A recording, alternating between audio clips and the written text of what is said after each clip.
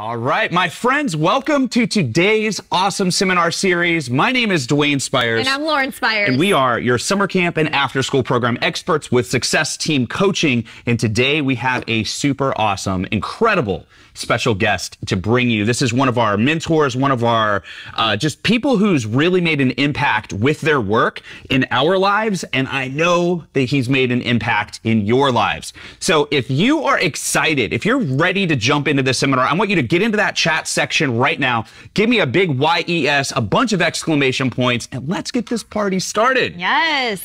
Are you excited or what? Oh, yeah, I'm super pumped up. So we've got our coaches on the line. We've got our whole team on the line. We've got Super Chris on the camera. What's up, Super Chris? Hey. And, you know, I just want to share with you about Dr. Benjamin Hardy. So Ben Hardy is an awesome author. He's an entrepreneur. He's a family man. He's not the guy that just has 1 or 2 kids. Right. Not just 3 or 4. Right. He has like 6 kids. But like 6 kids. So for those of you that have children and you're like, how do we juggle life? How do we juggle success? How do we bring it all together? He's the man to watch because he's doing it. All right, so I'm going to bring Benjamin Hardy on the line here. Give me 1 second. All right, it's going to ask you to unmute, and let's get you on here. How are you doing today, man? It is a pleasure to have you. Yeah, very happy to be with you. Thanks for letting me come. Absolutely, man. So we've got a lot of questions here, and we have a ton of people that are ready to dive deep into some of your work, your books. You've made such a huge impact in their lives. So not only are we excited to have you today, but also for everybody that's joining us at the 2023 E3 Success Summit, you're going to be one of our headlining speakers, and we're pumped to have you there as well. Yeah. Yep. Looking forward to it. Looking forward to being with you in person. Absolutely. Absolutely. All right. So we want to start off with a very serious question. What was your childhood favorite TV show? Probably Teenage Mutant Ninja Turtles. I think you just won points with everybody in this entire audience. All right, one other question, a very serious one. You're sitting down for chicken wings. Hot, medium, or mild? Ooh, medium. Okay. Medium. All right, we got you. Now we know who you are as a man. Exactly. All right. And did we have that right? You have 6 kiddos, right? Yes, we have 6 kids, ages 2 to 15. 2 to 15. So you got the whole spectrum. That's awesome. Very cool. Very cool. Yeah. All right, well, let's jump right in. I know everybody's super pumped. And the first question that we have, this goes around the book, Who Not How. And I remember listening to that book for the first time. I was with our media director. We call him Super Chris. And we're driving in somewhere like North Carolina. We were going to go visit one of our member schools. And every 5 minutes, you would say something in that book, and he would turn to me and just give me this dead stare as if you were talking into my soul. And I knew at that point, I was like, I got to read and listen to everything that you write because it's legit.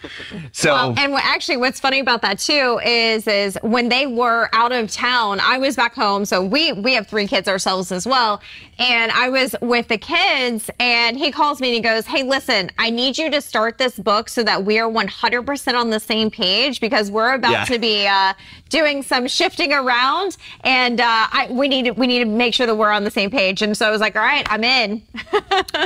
That's definitely been a huge help. Yeah. And one of the questions that we have, and this is going to be for basically anybody that's watching this live with us or the replay, is when you're working with entrepreneurs specifically, like small business owners, who are some of the like level 1, kind of the first who's that they should bring on the team? Like, what are some of those who's that really make the most impact once they start entertaining this concept? All right, so this is level 1 who's? Yeah, this would be like if they've never brought somebody on, they've never delegated, they've never empowered anybody to kind of help them out with anything, and they're just breaking the ice. Yeah, so this would be like probably, you know, this is very Tim Ferriss-ish, you know, but like I'd start getting digital assistants as fast as you can, even just one to take care of as many logistical tasks as you can. And this would, like the upgrade, the level 2 or 3 version of this would be taking on like a new CEO or a new leadership team, like a what EOS would call an integrator, so that you can fully back off as a leader. But that's maybe like a few steps down the road. But yeah, I think a first who is probably get everything logistical off your plate, emails, schedule, various to-dos that are just going on in your life, and start letting them organize you so that you stop trying to organize yourself. It probably offloads hundreds of daily decisions, and from like a mental standpoint, decision fatigue means the more decisions you make in a day, the less flow you'll have, the more your performance just drops. And so if you've just offloaded, call it 20 hours a week, but also hundreds of decisions a day, you can go deeper into what you're good at. I love what you just said about having them organize you. Right. That's a golden nugget to write down. Yeah, I think when you hit the nail on the head when you said decision fatigue. Like there will be times, like at this point now, we have like our dinner schedule pretty much mapped out, like what's going to happen every single night. But there would be times where I'd be like, babe, what do you want to have for dinner? And he's like, I can't even make a decision right now. Just make something for me. Yeah, you hit the end of that road, right? And you're just like, I can't do it. Make any more decisions today. Right. I'm done. My brain stopped working. Yep. I think one other would be the faster you can start teaming with people. Like as an example, just this is straight up serious. So this was like 5 years ago. I was already a massive blogger.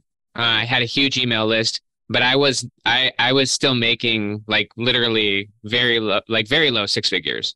And just by collaborating with someone, in this case, it was someone who was better at marketing and funnels.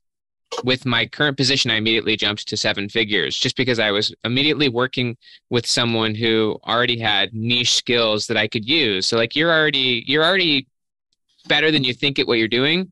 You're just not partnered with someone who can actually help you get there. And so, that was a big one for me. It was just, I only had one assistant at that time. And then I started collaborating with this marketing guy who I got to know.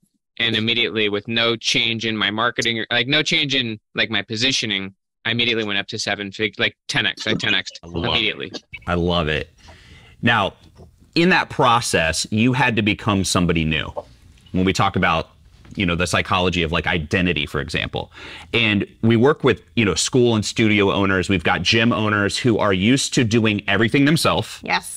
Right? They're the ones, cleaning the facility, teaching the classes, changing the light bulbs, answering the phones, trying to do sales, trying to do marketing. And then they hear us talk about finding the right who's. But the interesting part, and Ben, I'm going to have to unmute you again. I just did a mute all to block it. Yeah, there we go. Where do you see, or why does it exist where some people can just jump right in with this concept, and then some people almost have like this inherent resistance to stepping outside of their comfort zone and trying this on for the first time? Like, why do you think that resistance happens? Primarily, it's a few things. One is that you have a fear. Well, number one, you actually have an inflated perspective of your own skills. Like you actually think that you can do things better than other people, which is not true. You hire some assistant to do something, they're going to organize you 10 times better than you can organize yourself. And you don't need to hire someone for like, honestly, you could start finding someone for like 10 to $15 an hour, depending on where they live in the world, But so that first one is just that you have an inflated perspective of the fact you think you're good at everything, even though you're actually just good at a very few things. So that's one. The second one is just over sense of control, that you're afraid to give off control and let someone else do it. And this is where you actually shift from self-leadership to true leadership, which is where you can actually start empowering other people. This is not you managing. Seriously, you're not trying to be a manager. You're being a leader. And so you're giving someone's very specific objectives and goals, and you're letting them autonomously manage themselves. There's actually a theory in psychology. It's one of the top motivation theories. It's called self-determination theory. And basically, in order to have self-determination, which is high motivation, you need three things. One is competence, meaning you can do it. You're good at what you're doing. The second one is autonomy, where you can do it the way you want to, how you want to, when and where you want to. And then the third one is relationships, just connection, where you feel like a connection in what you're doing. So this is where you actually shift to being a leader. This is an identity shift where you're no longer just doing all this stuff by yourself, but like you're actually offloading and you're giving people trust to fully take over stuff for you. And then you just learn how to have good communication and good follow-up and feedback, but you start really freeing your mind and just watching the results happen. So I think people are afraid. afraid of losing control. They think that stuff will start falling apart. One final reason is just that financially, they look at it backwards. They think that making these types of investments is a cost. Like they think, oh, if I'm investing, 15 or 20 bucks or 50 or $100 in this person, or giving this person now 20% of my revenue, whatever it is, they think that that's like, they just look at the downside of that rather than actually appreciating that if they make this investment, number one, they're actually investing in themselves by freeing themselves up so that they can go really deep on what they can do.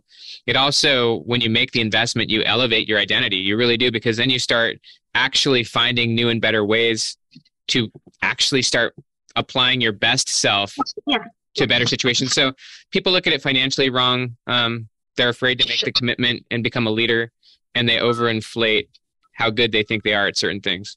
Gotcha. Yeah, and what's interesting too is I've said this in front of a lot of our members before. When you're in the right room, and by what I mean by the right room is like a room full of just high-level performers that are pulling you up, like you feel like you're the dumbest person in the room in those rooms, which is a good room to be in, right? One thing that I've discovered is that they actually will talk about their amount of payroll, and they'll talk about the size of their team. And it's almost like a badge of honor. They're like, look at this awesome team that we have. Look at how much we're investing in them. And I love being in rooms like that. Whereas you go and you kind of go to the opposite end of the spectrum with, a group of like mom and pop style business owners. They do see payroll as only an expense. Right. And even if they do force themselves to finally hire that one who, they micromanage them. It's like they can't let go. Mm-hmm. So I love what you just said about that. Yeah, letting go of control allows that next level to appear, and really empowering that team and letting them be autonomous lets that next level appear in business.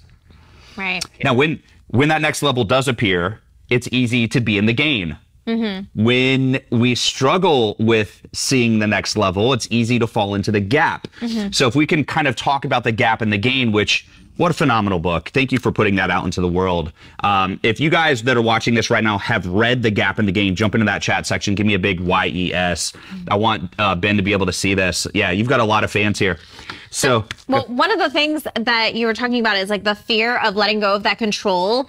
So the fear of letting go of that control can come from one of two things. One is that, either the person is going to not do it as well as they think, or maybe this is even something internally that they're going, I don't want somebody else to see that I'm not as good at doing these things. And so it's like two different types of fear that can occur during that time that can cause people to be even resistant to that.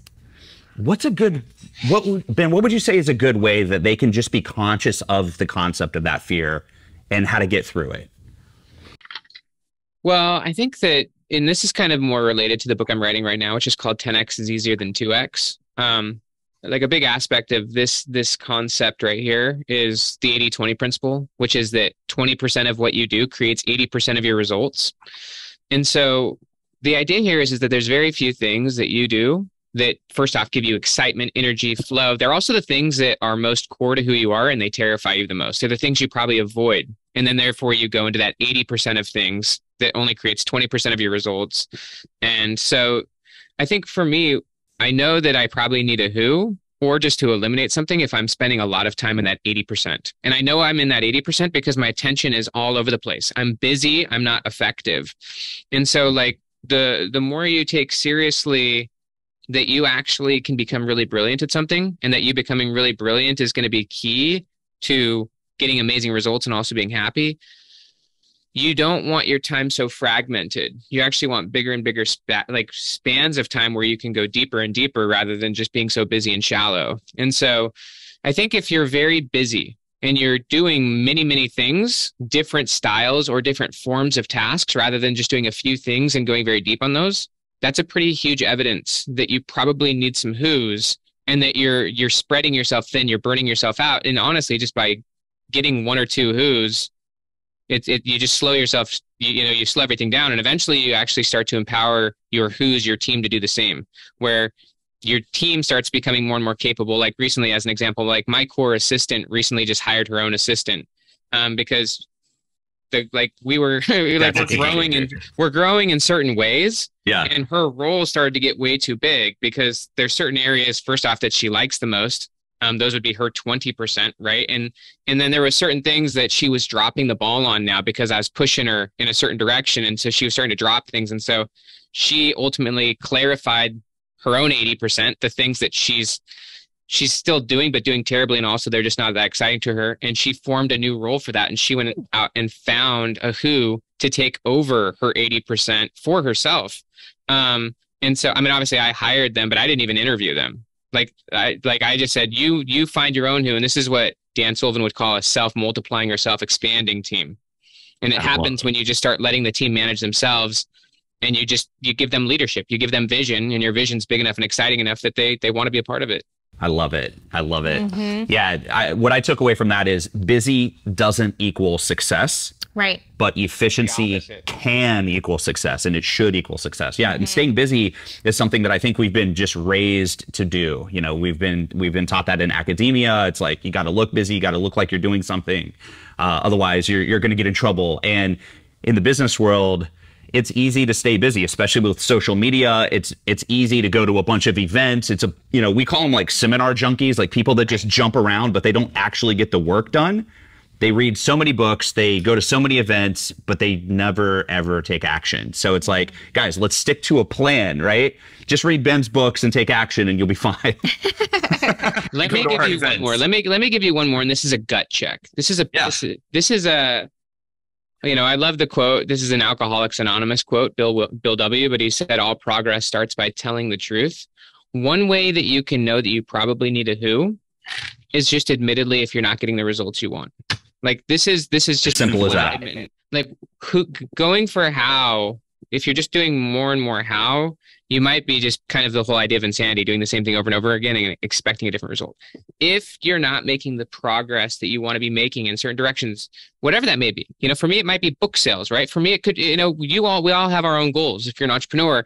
And just admittedly, if you're not progressing very quickly, it's because you don't have the right who's that will help you get those results. And so you do need you need who's that have the capability, the skills, the knowledge that you don't have, or just can bring more to the table because you're just too spread thin. So yeah, who's are where you start getting better results. And it's a demonstration to yourself that you're committed to getting bigger and better results.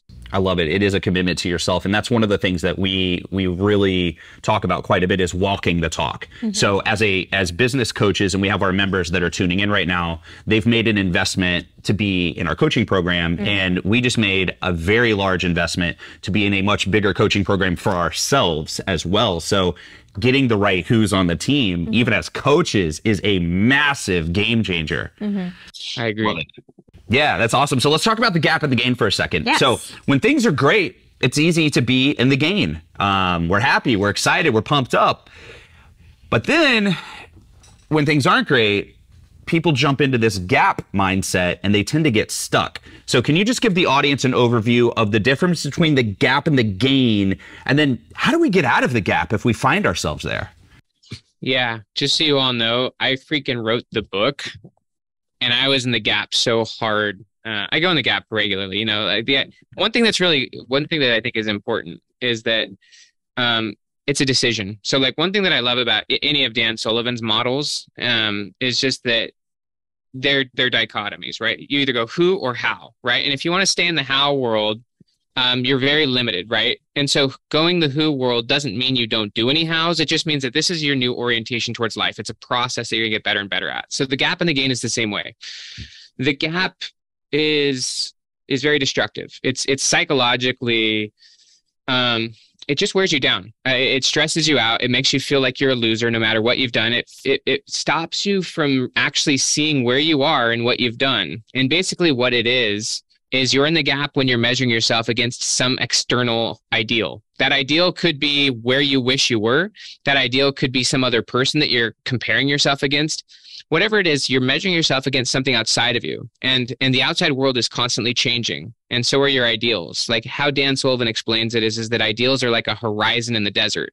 They provide perspective. They provide, guidance on maybe where you should walk forward. But no matter how many steps forward you take, you're never going to reach the horizon. It's always going to be out there.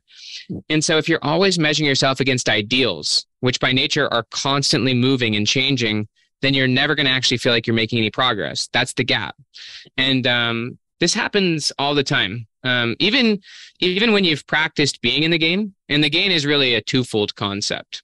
The game is where you stop measuring yourself against anything external. You're no longer playing finite games out there. You're only playing the infinite game inside, which means you're only measuring yourself against yourself. Me, Benjamin Hardy, I am not competing with anyone else. Like, there's no one else that's on my path. There's no one else that has my past. There's no one else who has my future. So I'm only measuring myself against me, where I was before. That's actually the only way you can actually know how far you've come, is by measuring your progress backwards. So that's the first aspect of the concept, is that you're only measuring yourself backwards. And it's interesting. I actually literally, I did this morning, actually, because I was pretty in the gap this morning. I'm very much taking on really powerful, big, exciting challenges. And when you're in the midst of, trying to go to your own next level, obviously it can be very overwhelming, right? If it can be difficult, you're emotional. Can we say that the gap is part of going to the next level? I think that I don't think you can escape going into the gap. I think it's human. I don't think that the gap is required for seeing a bigger picture future. Okay. I think you could be in the game and at the same time have massive ambitions. But I don't think at the same time, when you go into the gap, it's a good opportunity to kind of, it's kind of like if you're hurt, right? If you're hurt, rather than ignoring it, it's like a good opportunity to look at what's going on, and then you can start to stitch it up and fix it, right? Like trauma, as an example, like rather than ignoring the pain. So I think the gap can shed a light on what's going on, but ultimately it can't really help you beyond that. The only thing you can do from there is like actually turn the experience into a positive, like actually learn from it, dissect it, don't avoid it. One problem with being in the gap is that it tends to lead you to avoiding the hard truth. Whereas if you're in the game, you shift over to an approach mindset and you face it dead on. Call it's a trauma. Say it's something you went through in your past, right?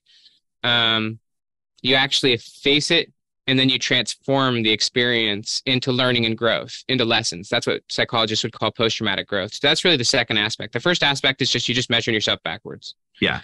The second aspect is that every experience you have moving forward, you value. You don't devalue your experience, even if it was an experience you hated, even if it was an experience that hurt. You don't devalue any of your experiences.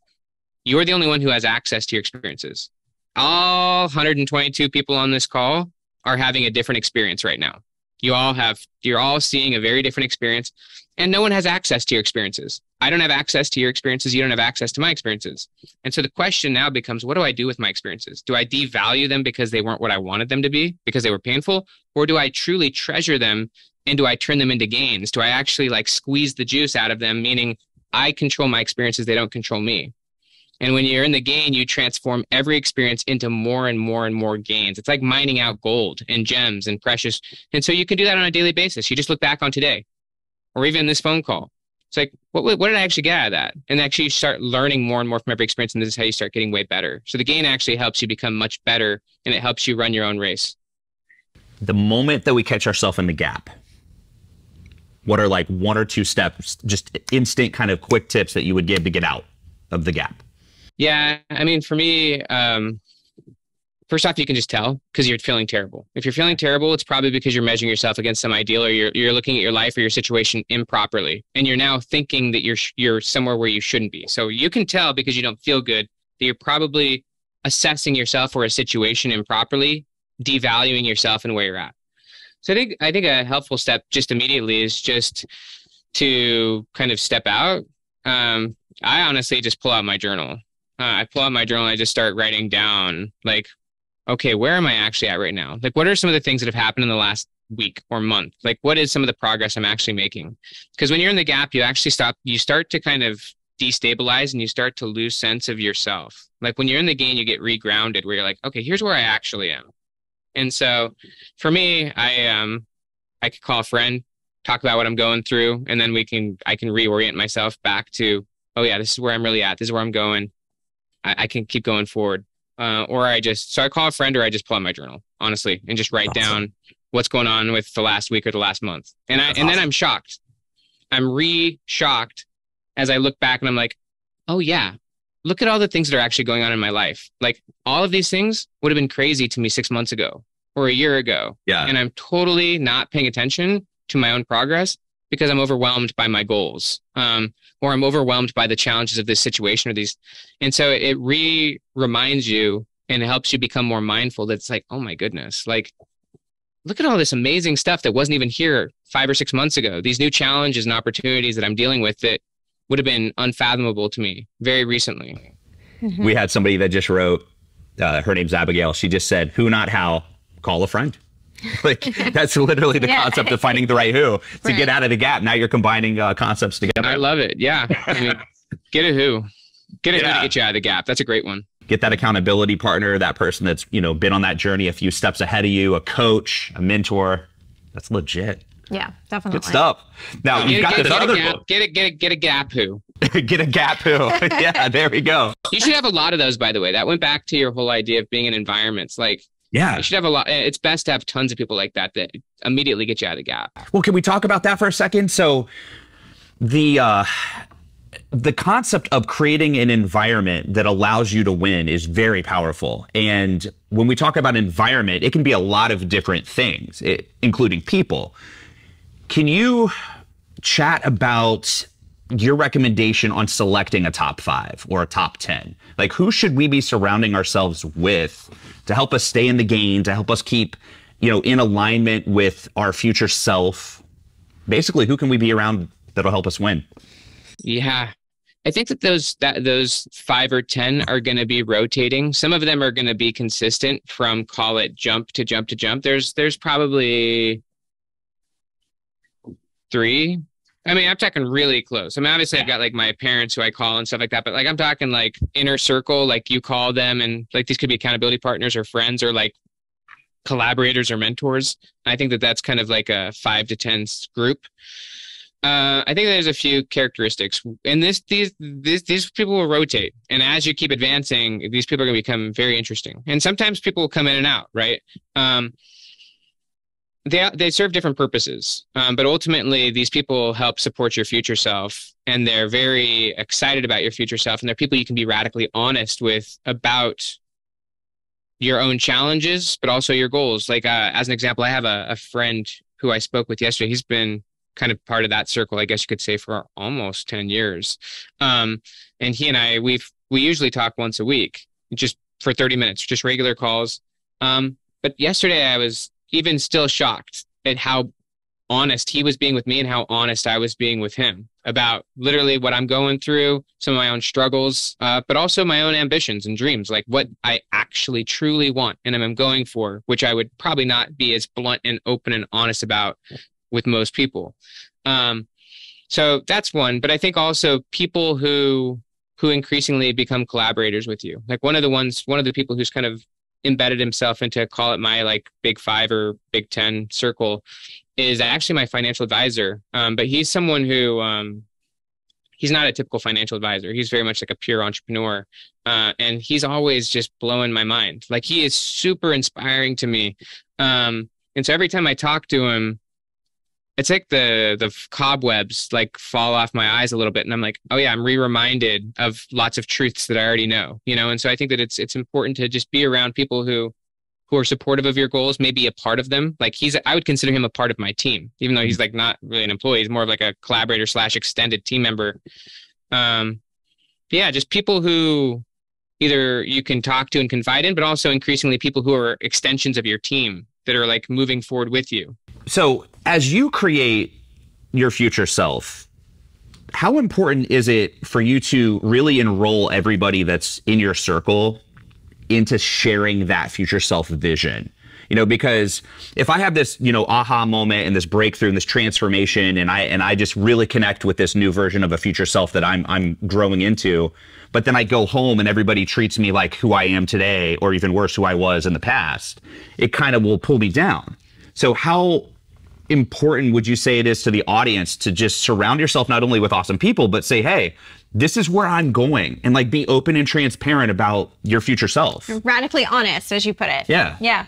I think it's super important. So like I equate it to, so identity would be the inside, where your identity is shifting and you're becoming more and more clear on what you care about, what you want, what you're committed to.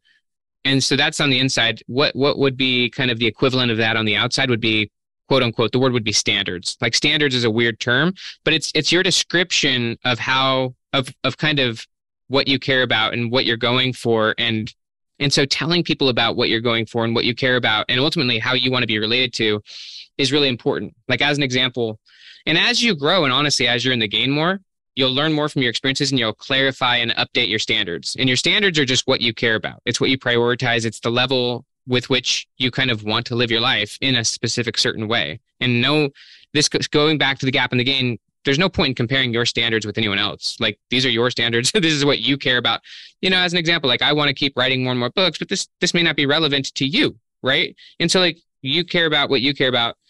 But as you kind of clarify and specify like standards, call it for a team, right? Like, or even for me, like as someone who like speaks, like, right? Like I might lay out like, this must be true now in order for an opportunity to make sense for me, right? So because I've clarified my standards and what I'm looking for, the right people, the right who's can say, yeah, that fits with us as well. But you can also retrain your team. Like as an example, like my assistant and I work constantly in the game. We make mistakes all the time. And then we use that to clarify new standards and systems. And it's like, all right, based on what we just had, this is now part of the protocol. This is what we're doing. So I think it can become a continuous process, not like a once every 6 or 8 months or 10 months, you're like, oh crap, like here's my future self and now everything's got to change.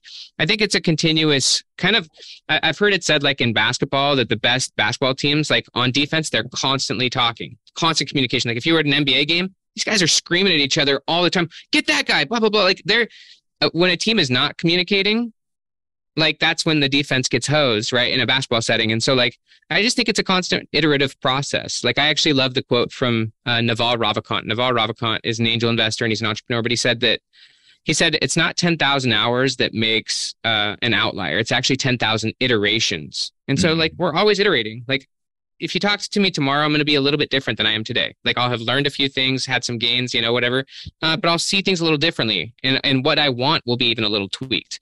And so it's just constant communication moving forward and constant improvement and adjustment. Yeah. Looking for those 1% improvements. Mm-hmm. Yeah. Is it okay to be real with yourself? This is more of a hypothetical question, but I would love your take on it.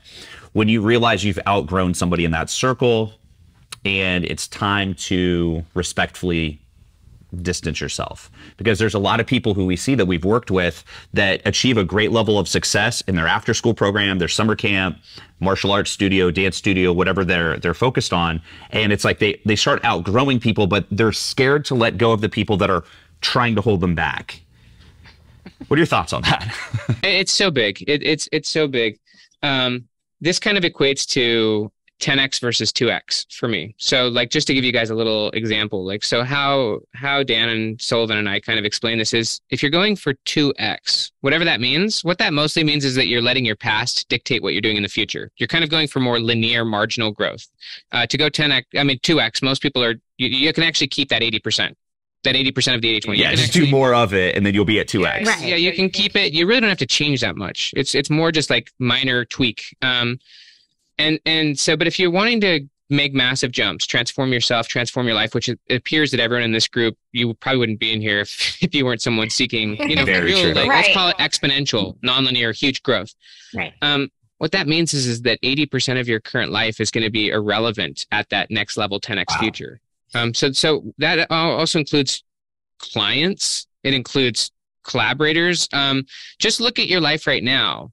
And if you looked back 5 or 10 years ago, how many people in your life 5 or 10 years ago did you communicate with almost daily or all the time that you have almost no communication with now? Yep. Right? It's just it's organic. And so you're you shift from 10x to 2x when you're trying to keep things as they are. And there's a lot of people who are going to be around you who are going to want you to stay the same for their own self-preservation. For one reason or another, you going deep in, you know, what you want to focus on, going all in on that and becoming, you know, making your own jumps and transformation, that's going to tweak things for them. And so if your standards are no longer aligned because now you've kind of clarified where you're wanting to go and you've elevated what you want for yourself, their standards aren't there anymore. You were related because you had similar standards in some way. Maybe you guys liked the same music or, you know, like I'm thinking back in high school or whatnot, but like now you're like, you have different values, goals, and ambitions, and they really don't have those. And so like your futures are no longer aligned. And so you can continue to stay in the relationship because it's based on the past, or you can, I would say, kind of Marie Kondo it, and be grateful for what was, be in the gain, right? Like, she says, like, be grateful for the clothes you're letting go of because they no longer fit. I'll tell you guys something truthfully, like in writing this last book, I reached a point where I actually was like, I don't know if I want to keep writing this book because I'm not sure if writing books with Dana and Babs is 10x or 2x for me anymore. I've gone through massive change, massive transformation. And so I think it's not everything that's 2x can become 10x, but everything that's 10x can accidentally shift down to 2x. And what that means is that you can outgrow things. Just because something was a huge transformational relationship in the past doesn't mean that you guys are going in the same direction anymore. In great situations, you want the relationship to continue because that's where compound interest comes, right? The longer something can stay, as long as each person's like totally continue to be stoked on a similar future, then you can get massive compounding effects, but that's not always going to be the case. And so then just as a last thought on this, the sunk cost fallacy. Sunk cost fallacy is basically just the idea that because you've invested in something, you hold on to it, even though it's now a bad investment.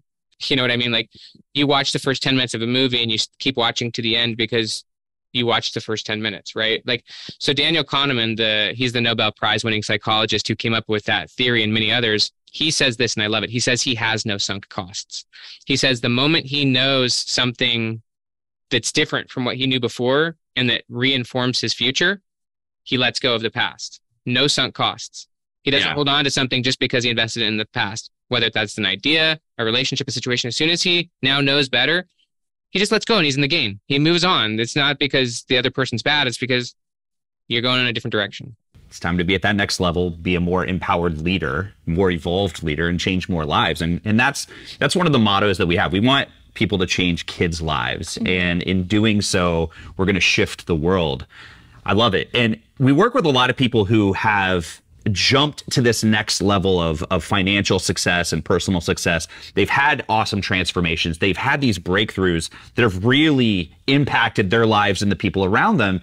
And one of the things that stood out that was really interesting when I was reading Be Your Future Self Now, you identify 7 different threats that can derail you from actually being your future self. And one of them in particular, this is an interesting one that I had to think about and process for a moment, is that success is often the catalyst for failure. So where we see this play out is we'll get these people that'll jump to this next level financially. Everything feels good, right? Like their comfort zone, it's a very comfortable comfort zone at that level. More money, they have a bigger team, life is good. And then all of a sudden their financial gains, they kind of plateau a little bit, even though it's way higher than where they were. And it's almost like they fill their lives with threat number 5, which is also a bunch of small goals. So can you elaborate on like how small goals get in the way, and also how success can actually get in the way? Yeah, I mean, my new mental model for it, just because I'm so deep into a different book, would be this is the equivalent of you've gone 10x and now you've shifted to 2x, which means that now you're no longer letting a bigger future dictate what you do, but now you're kind of in autopilot and you're letting the past determine what you do. Yeah, it happens so much. I think it happens to all of us if we're honest for ourselves, where you make a big jump in your life and you actually subconsciously haven't adapted to the new level. Subconsciously, you're actually still more comfortable down here. And so you might accidentally self-sabotage yourself, like call it, and I've done this so many times, where like financially all of a sudden have way more money than I've ever been used to. And like, I'll find ways to flush it down the toilet. Yeah, real quick, everybody that's on this line, raise your hand if you've been guilty of that type of pattern. You got a lot of people raising their hands.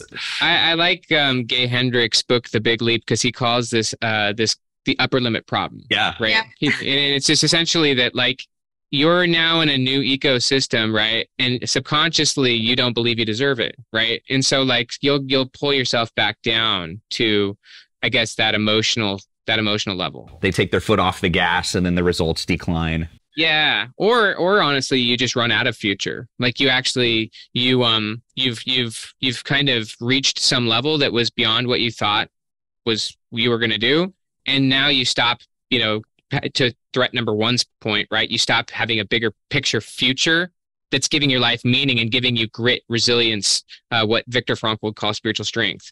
So what Frankl said is what we need is not a tensionless state, but rather the striving and struggling for a worthwhile goal.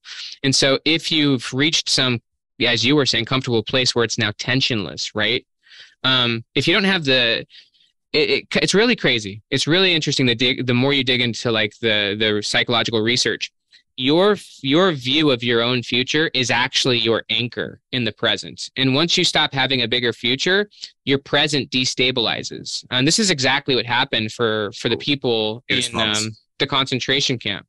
Yeah, like in order to be anchored in the present, you need a purpose, a calling, some purpose, some goal that gives your life meaning and gives you something to do. And when you lose that, that's why a lot of people like literally never wants to retire, because it's why get to a point where you're no longer actually charging that brain, transforming your brain, like continually learning and growing. We kind of need that. I actually have to share a quote.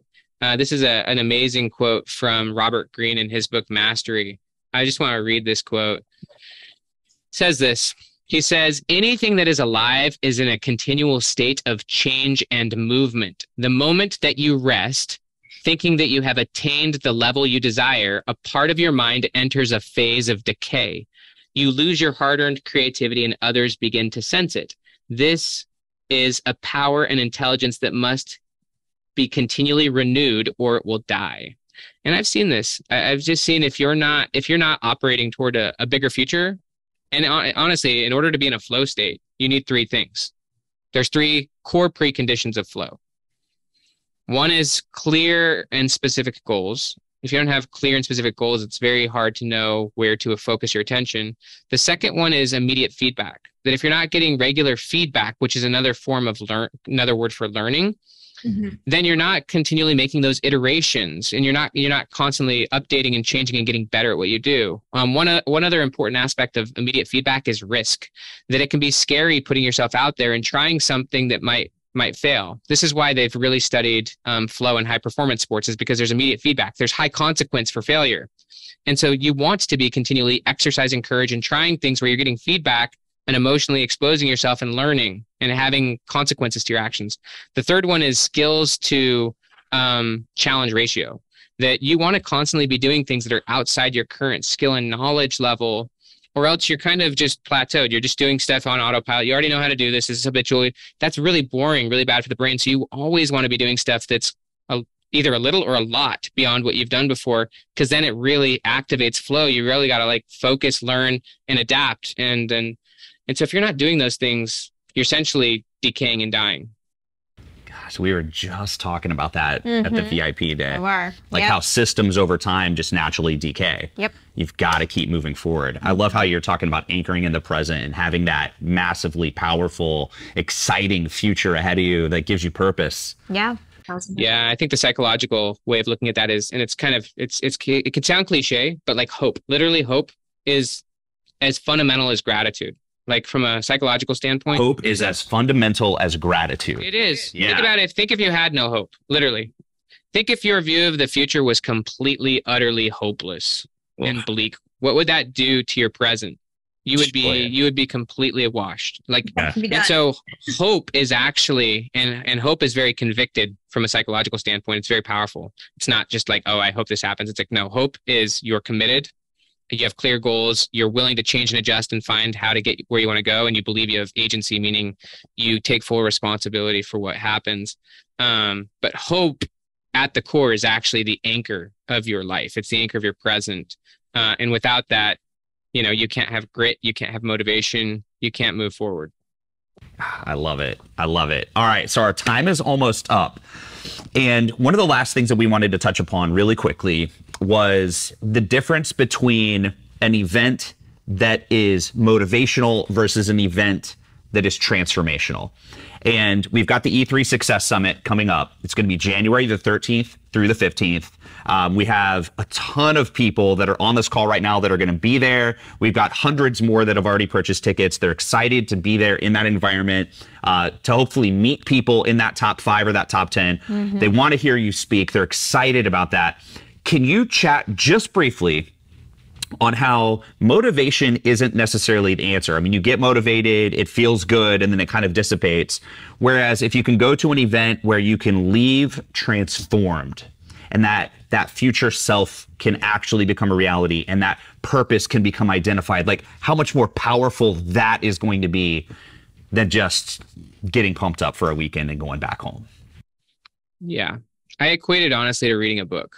So like a couple days ago, I was reading a book and I was so shocked by what I was reading that I immediately acted on it. And I, going back to like flow, high consequence, if you're not immediately translating it to to change, right? So like, like in this call, if you don't immediately take this and go get a who, or do something high stakes that's going to pop you negative, like some serious feedback, and then maybe you'll be motivated. But I think that you got to really be an absorber, a learner, like, you know, and what that means is just that you're receptive and that you want to be transformed and that you're committed to becoming your future self. You're committed to no longer avoiding the truth, but facing it full on.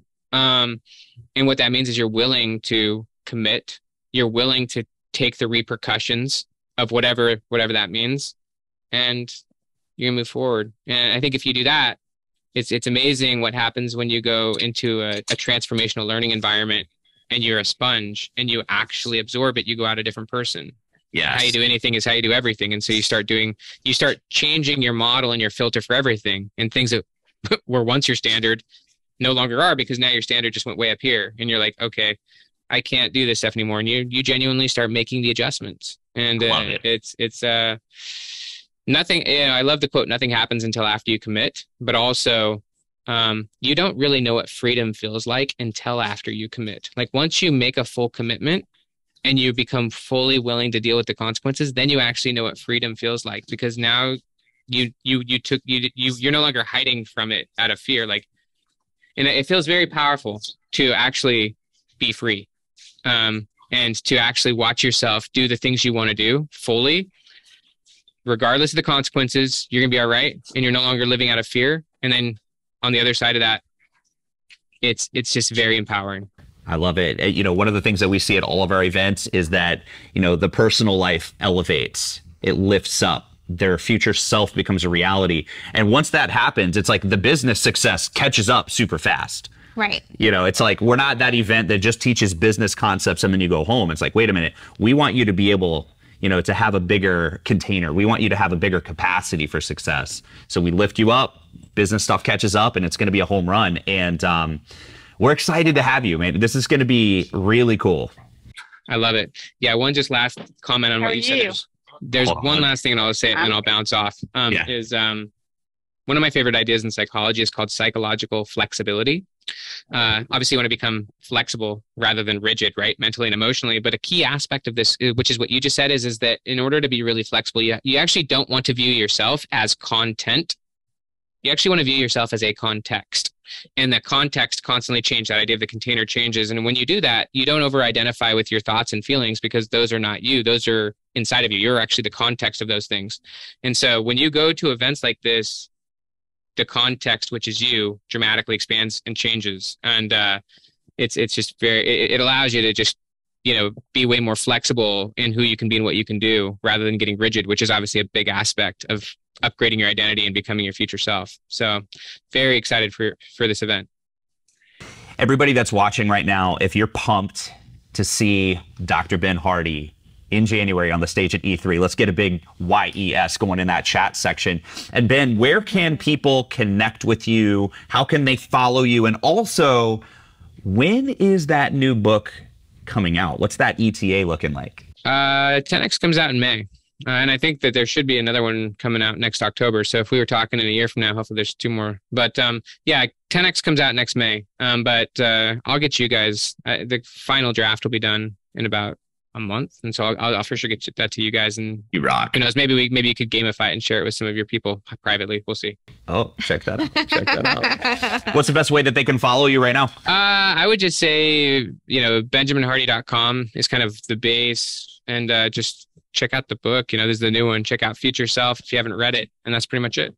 I love it. Well, Wonderful. Thank you so much for being here with us. We absolutely got a ton out of this interview. We cannot wait to see you in January. And I know I'm speaking on behalf of myself, the whole team here. You know, we love you, man. And your work is changing lives, which helps us change lives, which helps our members change kids' lives. So it's a big circle. We appreciate you for that. Yeah. Awesome. Well, guys, that's it for today. Thank you, Dr. Benjamin Hardy, for being on the line with us. We'll see you very, very soon. This replay will be posted tomorrow.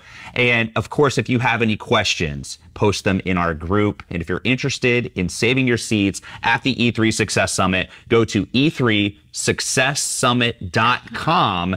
And we only have a couple hundred seats left. Like, we've sold over 600 in the first 4 weeks. It sounds funny to be like, oh yeah, there's only a couple hundred seats that are left. Right, but that's because we've already sold hundreds of other seats, so It's going to go quickly. It's going to be insane. So if you're there, if you want to transform your business and life, if you want to make more money and do it in a way that just aligns with your real goals as a human being, this is going to be the event to be at. Yes. And I'm telling you right now, if you're in that seat, you're going to absolutely love it, and you're going to say to yourself, this is the best event I could have ever attended.